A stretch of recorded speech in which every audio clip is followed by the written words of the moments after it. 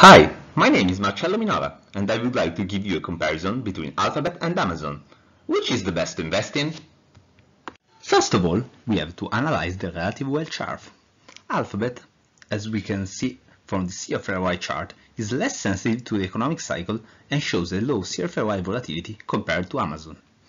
Moreover, Alphabet asset growth never destroyed value during history, while Amazon increased investments even in periods characterized by CFROI decreasing or under the cost of capital.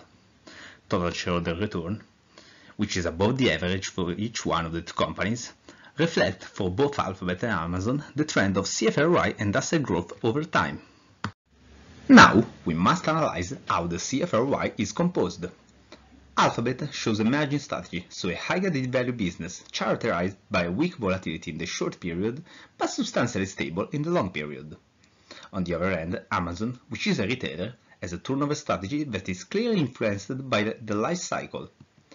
Will the company able to reverse the trend? As is easily predictable, both asset turns for Alphabet and margin for Amazon are substantially low and stable. Let's now analyze the comparison between the market price and the warranted one. Over time, Alphabet market price and the warranted price tend to converge, with some growth of the market price to reach the old one. So now, after a short period of distance, it is likely that prices will converge again.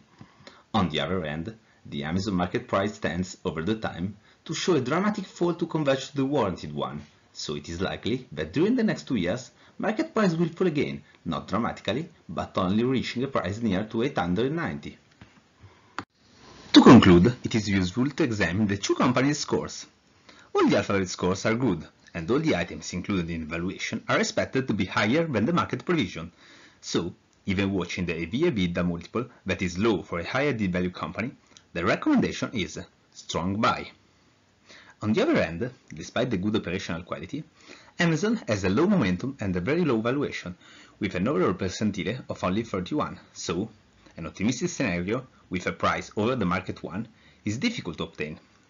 All these aspects, added to excessive EV/EBITDA, make the recommendation seller neutral. Thanks for the attention.